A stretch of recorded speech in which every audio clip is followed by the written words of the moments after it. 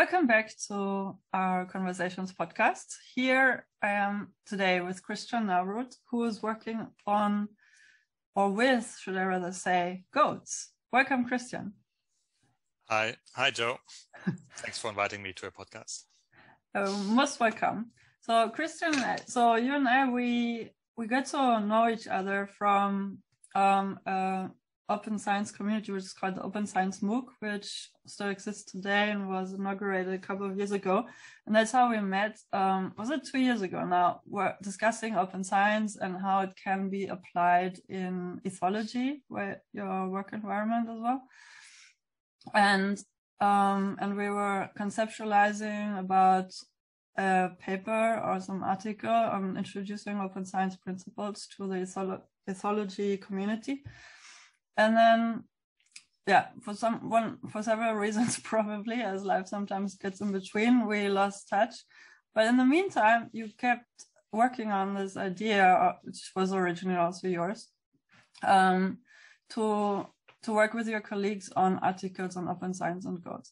But before we get to start about that in particular, would you please share with us what your specific research focus is with goats, what your ambitions are, where your working environment, what institutes you work at, and yeah, so we get to know you a little bit better. Yeah, sure. Hi, my name is Christian. I'm currently a postdoctoral researcher at the Research Institute for Farm Animal Biology, located in Dummersdorf, which is close to Rostock at the Baltic Sea.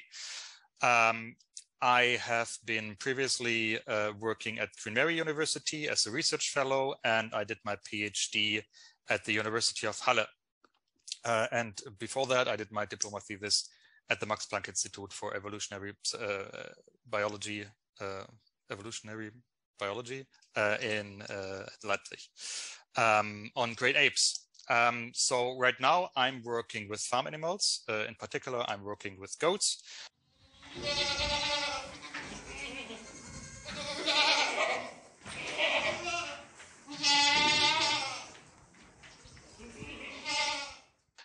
And my main aim, basically, in this respect is to better understand how farm animals perceive the environment, how they interact with the environment. And this does not only include the physical environment, that means how can they physically comprehend their husbandry context, but also, for example, how they interact with humans and what knowledge do they have about humans and how humans behave, for example. Oh, that's really interesting. Being a dog owner on my own and knowing that dogs have been domesticated, I don't know, is it hundreds or thousands of years ago by now?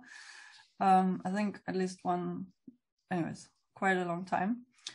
And then farm animals like cattle and goats and chickens have been around humans also for a long time. So that's really it's a research area I haven't even thought of. And yet now that you mention it, it's super interesting to dig into, how do these animal species who work so closely with us and also have been bred into what they are today to serve us with nutrition and meat or dairy products, how they perceive us. That's super interesting. Why did you choose goats in particular from the range of farm animals available? That's a rather long story. I try to have it quite short here for the podcast. So for my diploma thesis, I was working actually with great apes. So I investigated decision-making, great apes, risk-taking in primates, which I found extremely interesting. So I was confronted with this whole cognitive approach and how to conduct cognitive experiments with animals. And I wanted to pursue this during my PhD thesis. So I was looking for places where I could run experiments, cognitive behavioral experiments with animals in general.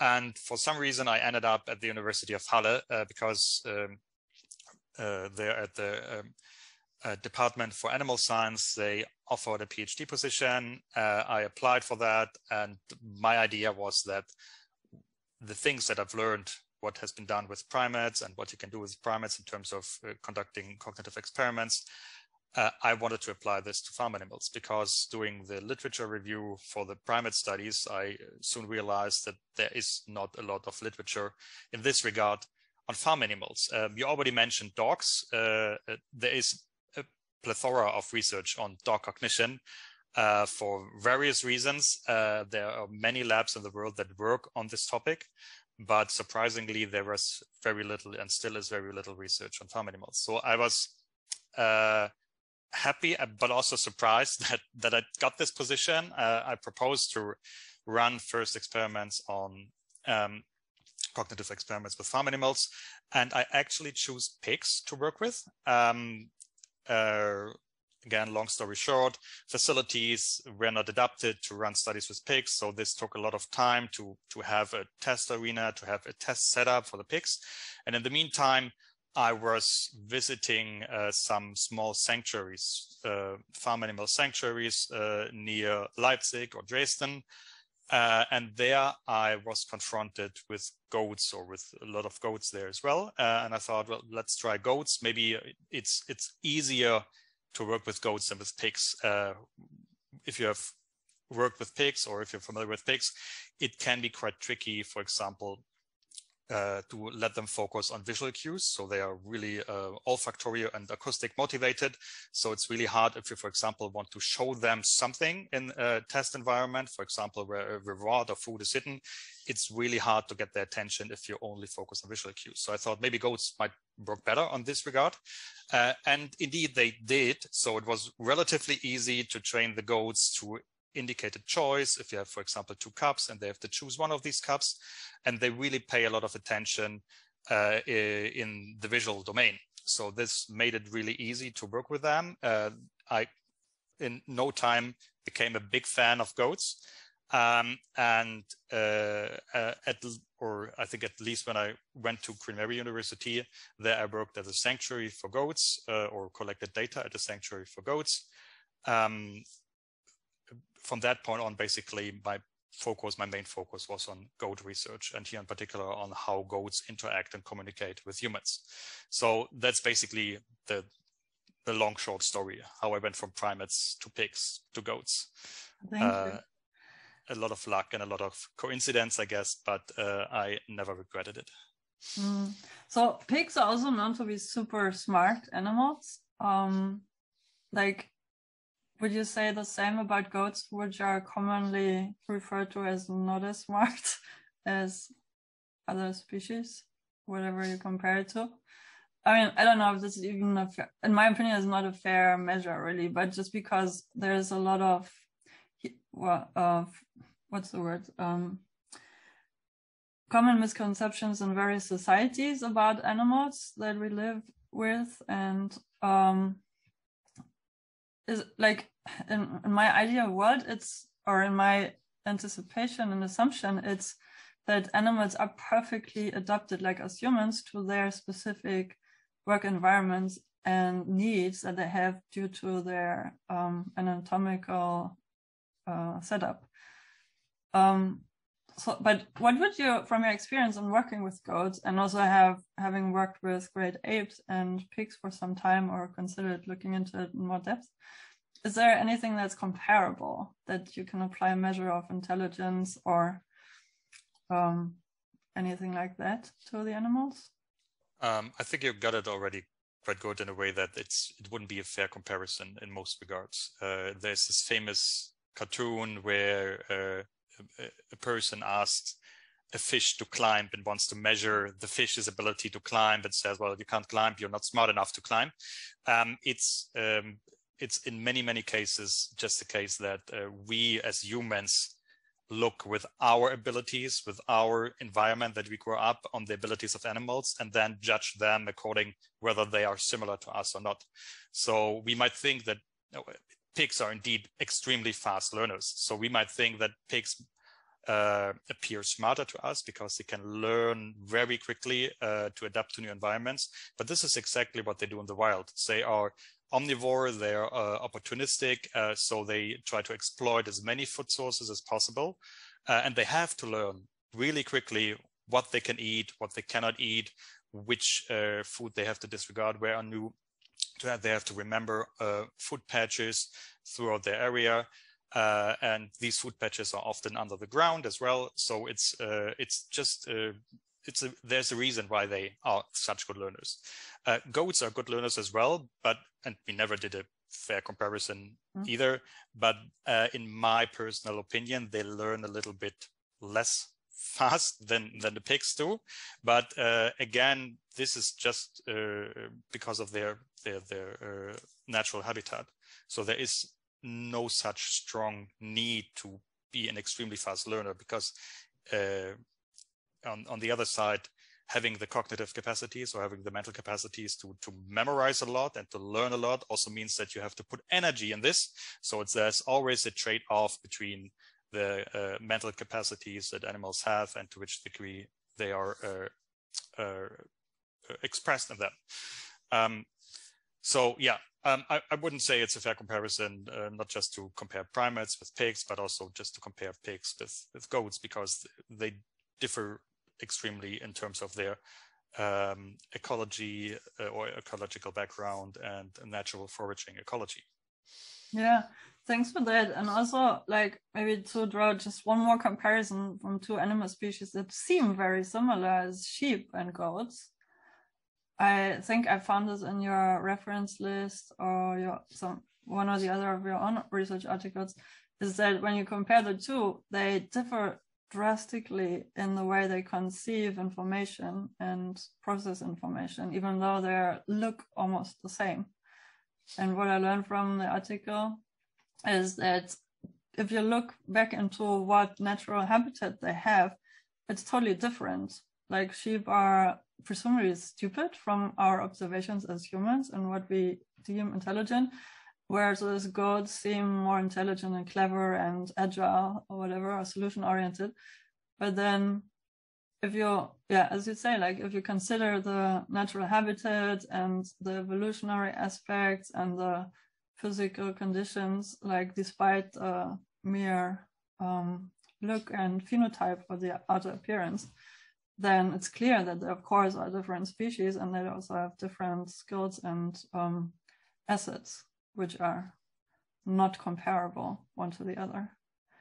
Do you want to extrapolate on that a little bit, or is that enough said in the topic? Yeah, I can just try to give a quick recap on this. So indeed, we had two studies where we wanted to compare goat behavior and sheep behavior.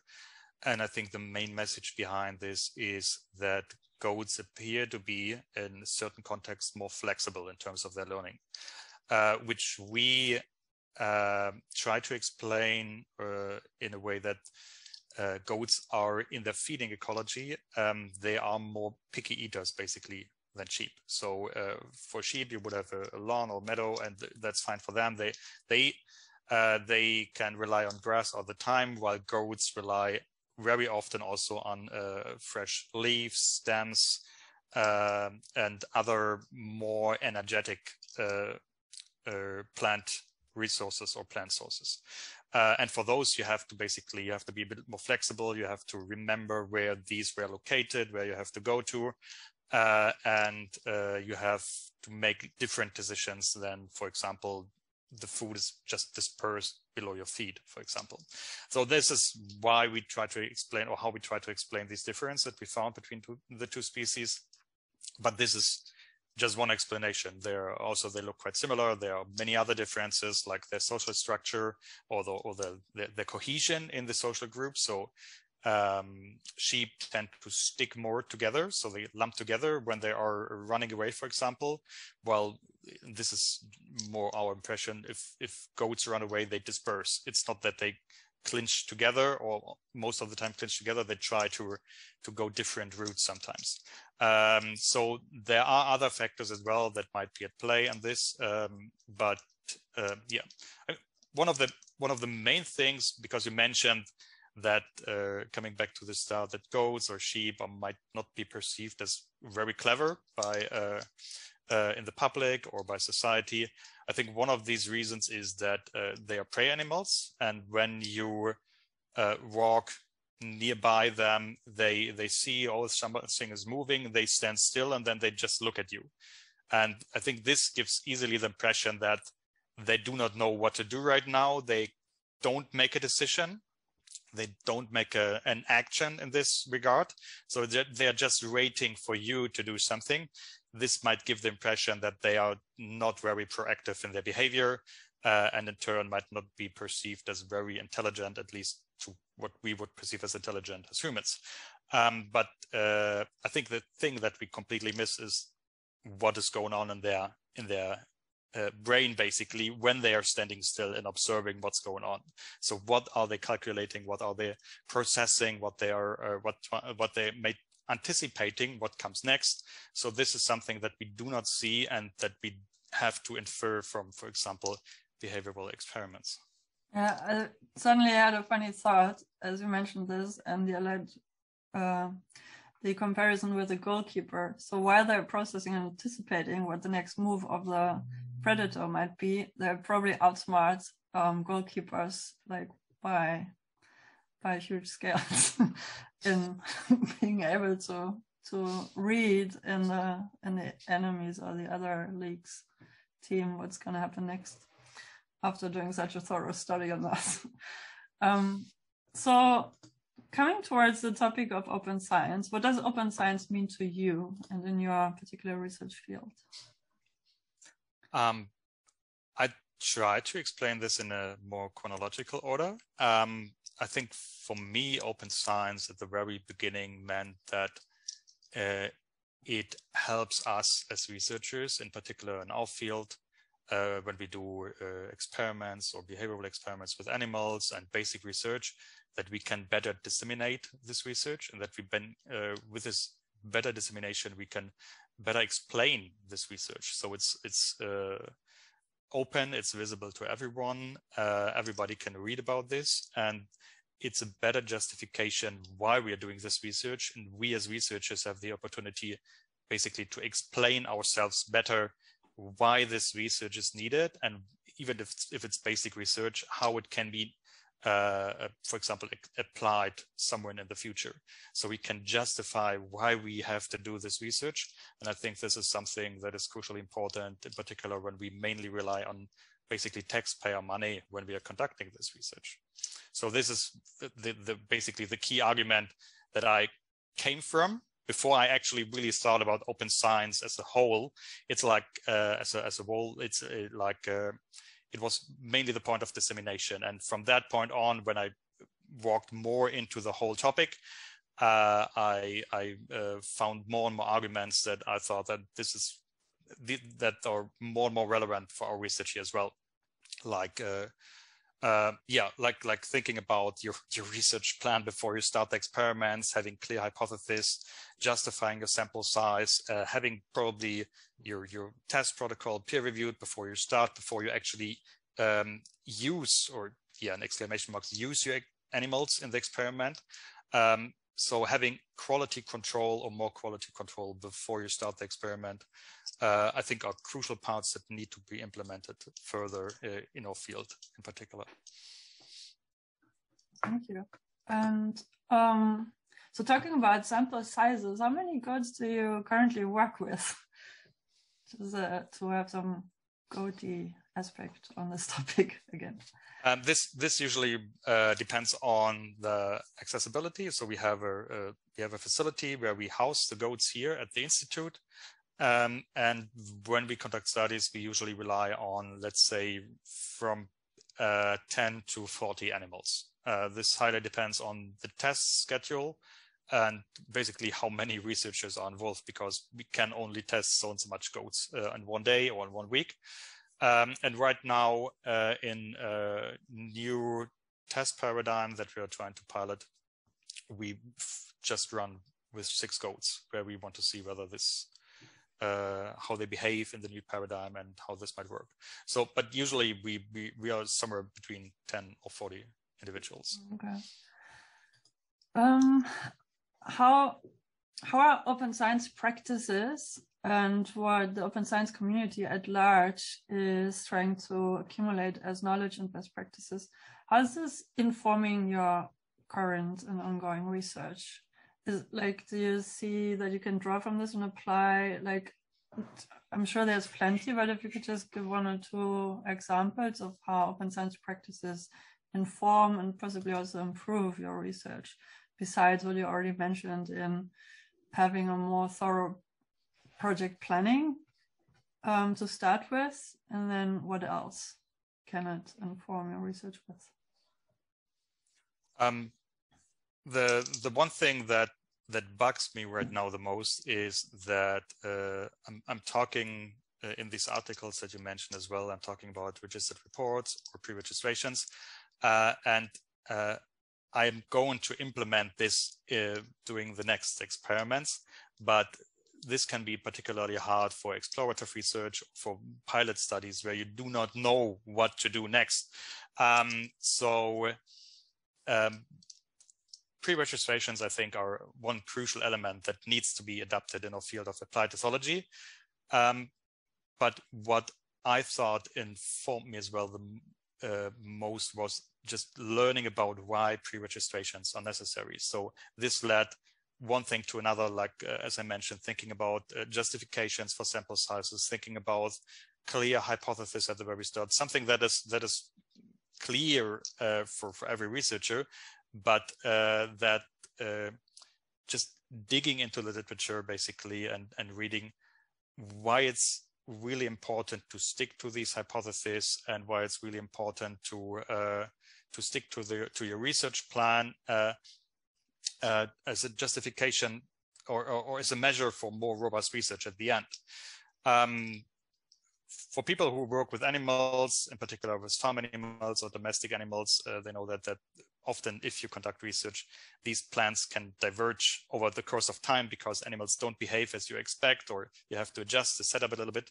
So I understand that it's difficult to stick to your research plan, but the more I read about pre-registrations and why it's important, the more I try to implement this, not just simply as a pre-registrations, but also in my thinking about novel test designs, novel test protocols, and how they have to be set up. So yeah, this kind of shaped a lot of my thinking about how research is supposed to be conducted versus how research is sometimes also conducted in a more exploratory way.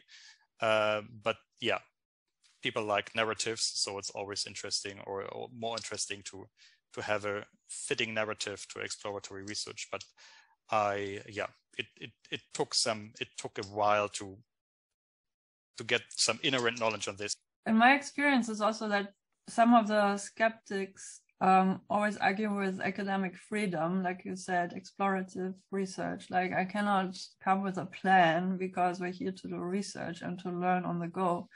I think both approaches are valid, and maybe both can meet in between. And to my understanding, pre-registrations and registered reports are also not enshrined in stone. That's what I usually convey in my courses also. They are meant to change along the way. So of course, if you make a discovery, or if you find that your hypothesis is difficult to come by because there's not enough animals to work with, or whatever other constraints you experience, despite your expectations and thorough planning, then of course there should be room for flexibility and agile approaches to reassess the situation and to make best possible use of the resources, including the funding and also the animals that we work with, as well as human capacity, equipment, and other things. So yeah, no, it's interesting to hear from you how this is actually informed and allowed you to also learn how methodology and also the use of how many animals do we actually need for this question to find answers to over the course of the project, how thinking presumably only about pre-registering the study, making a plan for it, which is often also required by funders in more or less detail, but that it also informs methodology and basically saves time and money at the end of the day or towards the end of the project. And that's, in my observation, especially crucial, also my personal experience, for limited research projects like PhD studies, or otherwise timed project activities.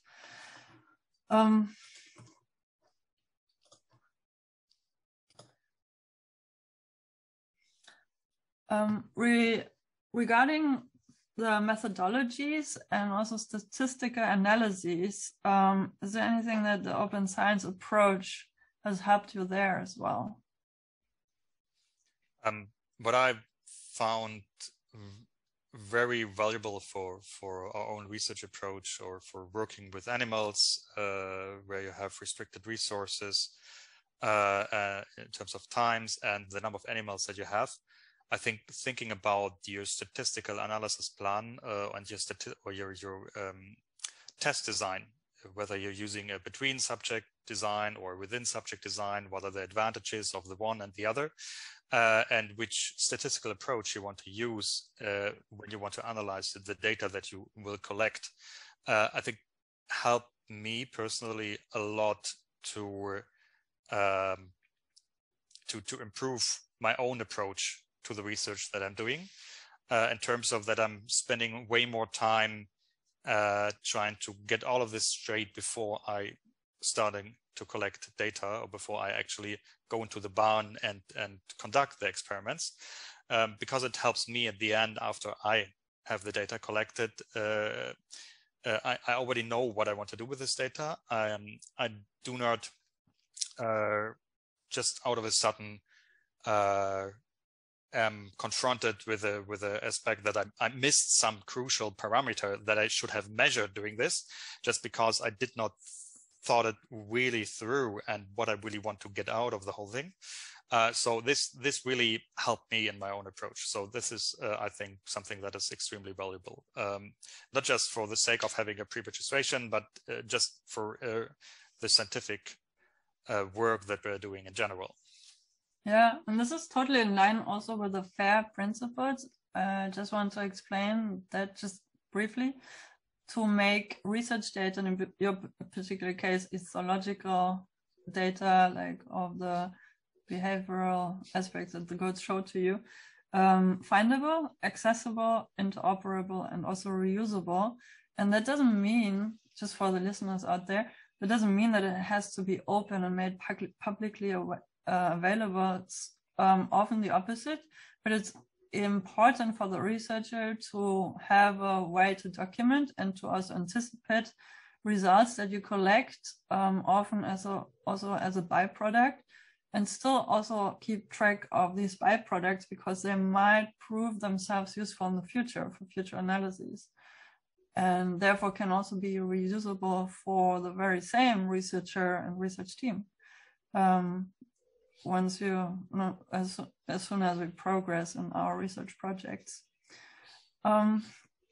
You've published, as mentioned in our introduction, you've published 2 articles, particularly on the intersection of open science and animal research. One is from end of October last year, a short primer on the academic, societal, and animal welfare benefits of open science for animal science. You published together with a colleague.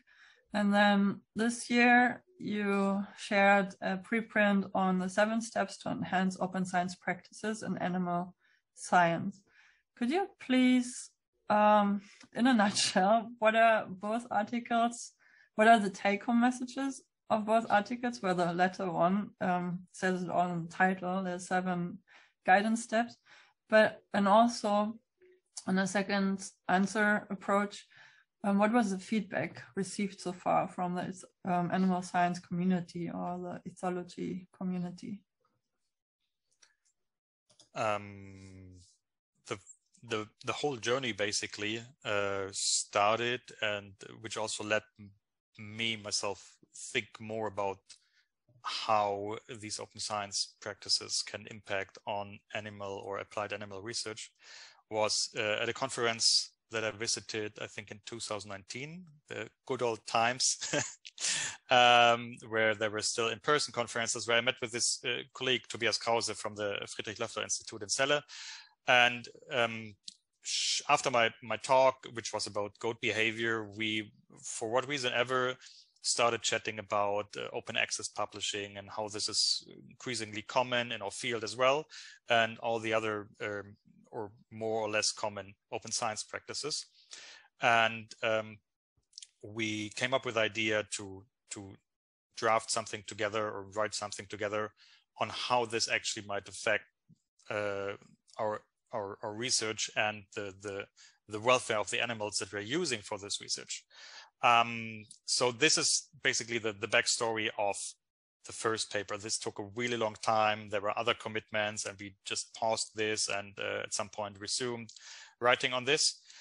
So the idea here is to show the connections between open science practices, in particular open access publishing, preprinting, and pre-registrations, and how they might have an effect on animal welfare of the animals that we're working with in research. This doesn't necessarily mean that it has an impact on the very animals that we use in the research that we're doing, but in research in general. Just an example, faster dissemination via preprinting or open access publishing can often lead to the idea that, or notion that, other researchers became aware of your research that might plan research to answer a similar question like you did. Having it pre-printed, they can already look at the protocol, they can see how this worked for you, and what are your results are, and can potentially adapt their own protocol to improve it and to not rerun it basically just to make the same errors that you did, or to improve it in terms of adding something novel so they're not rerunning your experiment and basically trying to answer the same question.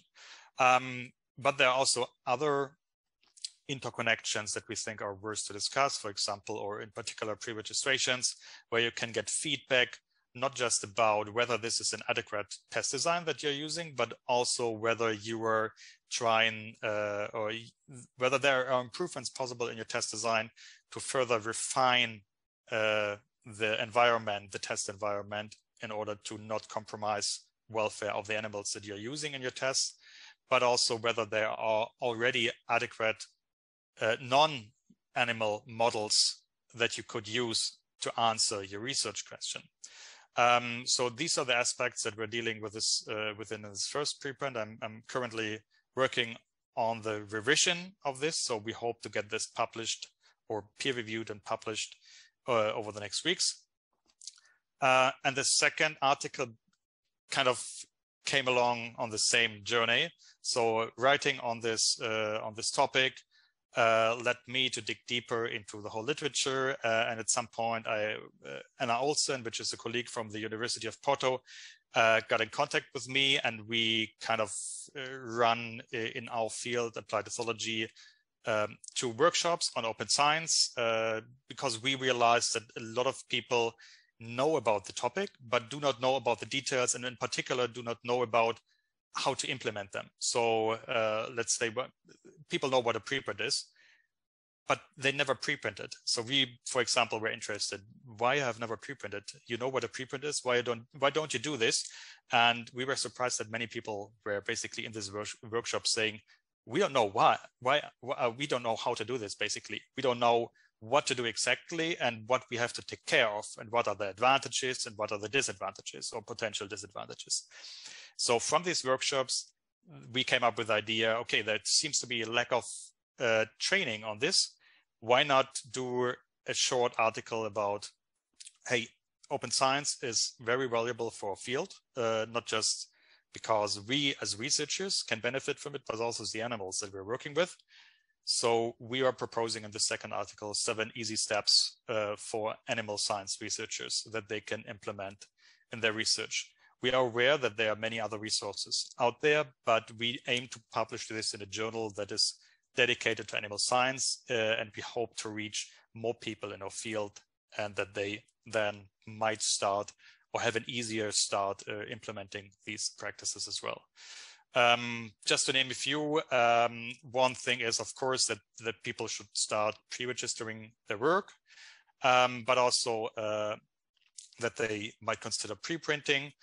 Some of the other steps are to, for example, for previous research that they have conducted, that they have published, not under an open access license, that they should be aware that there's this green open access route, so they can deposit post-print versions of their articles to repositories to make it accessible to everyone, and people can actually find the research and are not confronted with a paywall.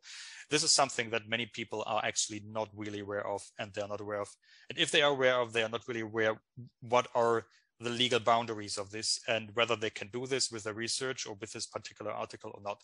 So we're trying to give a lot of help and assistance and a lot of resources as well, where people can read and can have a further read to make more informed decisions about this. Thank you for that overview of what's inside these articles and how they came about. We will, of course, list the articles also in the show notes and in the blog article that's connected to this episode. And now, have you received any feedback since you published these online? And except for the feedback that you directly received in the workshops, have people approached you and gave comments on the recommendations that you disseminated? I think we here basically experience the same as many people do when they publish preprints, that feedback is often very limited. So we got some positive feedback in terms of this is necessary. We need to inform people in the field about this. In terms of feedback on how to improve this or how to make it more readable or better to comprehend for the reader, we haven't got feedback such as this. But this is, I mean, this would basically would likely go hand in hand with a better implementation of preprinting, for example, in the publication process in general. So more people are aware about preprints, about the opportunity that they can comment on these preprints or just contact you and write you an email. So we hope that this will improve in the future as well. Yeah, we got very valuable feedback from the reviewers, which is great. So this helped us also to improve the manuscripts. Perfect. And yeah, I mean, on any research article, you have often the email address of the corresponding author, which implies that people are waiting to receive readers' comments and feedback. So also for anyone out there reading research articles, preprints, and if you have questions or remarks to make, please get in touch with the authors. They are keen to hear from you. Same with Christian and your work here. And you presented to inform, and if there's any questions, then just ask. I think, well, obviously highly relevant to animal research in particular, maybe not as urgent in your research field of cognitive animal research, but in other areas more so, are the 3R approach, which stands for reduce, replace, refine. Have you found ways, I think you already mentioned that in another context in an earlier questions or your responses thereof, but in particular, could you maybe extrapolate a little bit about 3R, the necessity, why this is an emerging discussion to have in the animal research arena at large, and if at all it applies to your research in particular, if you can make use of any of those concepts. And also probably to what you already said, how it refers back to open science practices like pre-registrations. I think we covered that there as well, but I just wanted to highlight the theorem. Of course, these the 3Rs are highly relevant for our own research as well. We are mostly conducting non-invasive research. We are most often only measure behavioral responses of the animals, but nonetheless, this often means that we have to confront them with more or less stressful situations. For example, when we have to isolate them, or if we, for example, want to measure their stress response because we're interested in how stressful a certain event is and see whether in treatment or an intervention can reduce the stress. So we are relying on these 3R principles, and we yeah, we try to implement it in our research as well, which again comes back to thinking about your statistical design, having discussions with colleagues before you start data collection, trying to go within subject design to reduce the number of the animals, ideas or considerations how to refine the environment of the animals. So if you expose them to stress, for example, if you need to, for what experimental protocol, whatever, if you need to punish them because they did something wrong or did the wrong choice, find a punishment that is negative, perceived negative, but is not harmful in any way to the animal. So they still learn, but you do not, you do not decrease their welfare in an unnecessary way. So there's a lot of discussion how we need to better implement this. As behavior or people that work on animal behavior or applied animal behavior, we do not really rely on the replacement in this regard, because we are actually interested in the behavior of the whole animal. We cannot just replace the whole animal and try to study the behavior of the animal. So this is something that is more the focus of other areas of research, of animal research.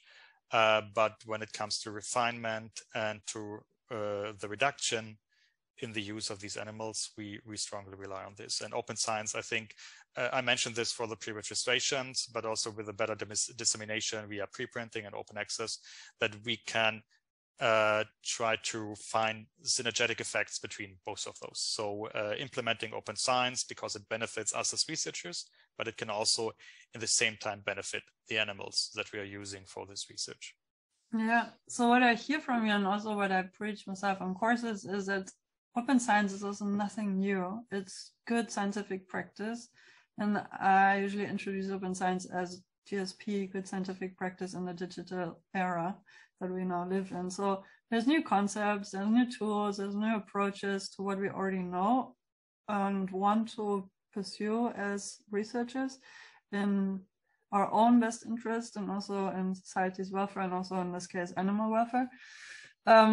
And I would like to just briefly, and maybe towards the concluding remarks, come back to your statement on corrective measures, which used to be punishments to inform the animal, well, this is not what I want you to do, but instead something else. How can we make them realize that? From my own work with horses and natural husbandship approaches, but also, again, like I'm a dog owner, I've come to realize that the natural husbandship approach is based on observing how horses communicate with each other. And when it comes to corrective measures, a good observational setup is mother to child or mother to pup or child animal. I don't know, there's an umbrella term, cross species. And how mother animals correct their children. Have you observed anything like that you can apply in your research for goats? And also, like, I find it on the other end fascinating how adaptive many animal, and especially domestic animal species, have become to read our ways to communicate and to learn words which they can speak themselves and learn to differentiate between, okay, that's what the human wants me to do, and that's a no, like no means no kind of thing. Okay, maybe that's two questions, but first of all, can goats learn human differentiators between yes and no, or good and bad? Or have you learned to adopt behaviors and corrective measures that you've observed in the goats to be more animal and goat friendly in your approach?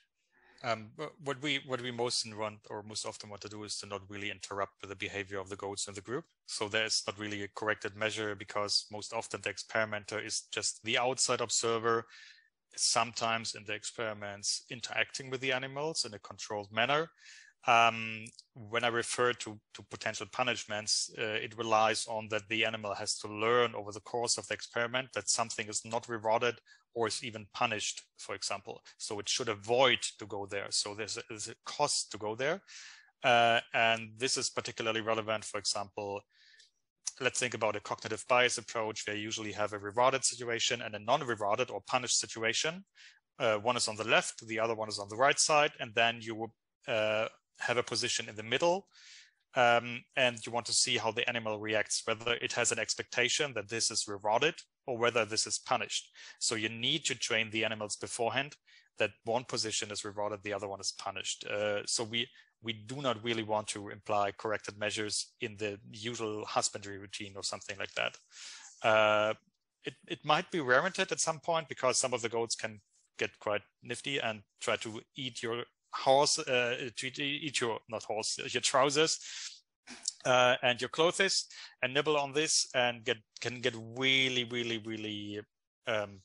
well, eager to get rewards from you. But usually we do not try to interfere with that. When it comes to your second question in terms of goats learning from humans or goats observing humans and whether they can pick up any of this information, we have some first evidence or some first results that they actually can learn some spatial information from humans. We need to, at some point, of course, try to replicate this and see whether this also holds true in other contexts. And we have also some studies that show that they can actually, giving prior or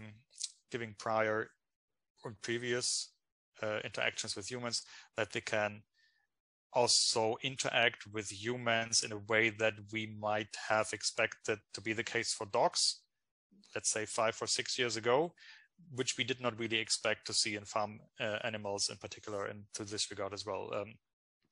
Let's say we all know from dogs, when you put their toy out of reach, they start looking at you and alternate their view between the toy and you, which we indicate as humans as a request for help or a request for assistance.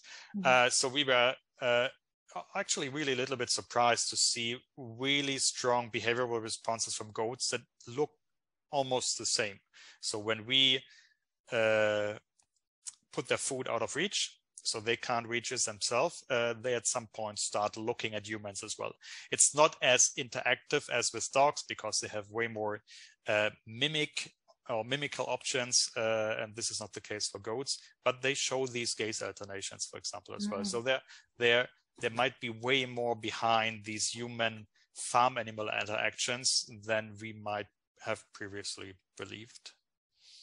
Yeah, thanks for sharing that. It's quite insightful and surprising, but maybe not surprising, because if we think about it, we all share this planet with thousands and tens of thousands and trillions and millions of animal species, from insects to bugs to whatever. And especially when it comes to vertebrates and mammals, I mean, we're very closely related. So, but also to be able to interact on this world and to observe each other, like who's friend, who's foe. Of course, there needs to be some empathy capacity in various species to learn to read and also to learn to interact with different species. So, but it's good that we're making progress and getting insights, science-backed insights into what's possible, and actually some research data on these topics. So thanks for sharing that observation as well. Thanks very much for this conversation. I've learned a lot. This is really exciting. Again, for you out there, we will link all the articles and references mentioned in this conversation. And Christian, is there anything else you want to share from your research or anything that's in preparations to be published regarding open science and animal research? I mean, you mentioned there's the paper of those preprints coming soon. And also with your actual on-topic research topics, what's the next chapter as far as you can tell and anticipate? Is your next as a closing message, if you work in animal behavior or applied animal behavior, I would really be grateful if you could have a look, not just at these articles that I mentioned, but in general at open science and how this can actually improve your own research and help you as a researcher as well. In terms of my personal outlook, we are, as I mentioned before, we are trying to establish a new behavioral paradigm for the goats. So it's new for goats, not for all animals, where we try to rely on looking time and looking duration to video screens. So if you haven't seen it yet, my Twitter handle is Goats That's There. So I'm trying to stick to this promise, and I hope I can deliver a lot of goat videos with this new paradigm as well, with goats looking at the different video stimuli, and hopefully we get better insights in terms of their preferences for certain stimuli or their how they anticipate upcoming events, for example. Cool. So as much as we are trying to decrease our screen time, goats are going to increase theirs, at least to some extent, to give us new insights. Thank you very much, Christian. Thanks for having me, Joe, on this podcast. And see you all soon again on this channel.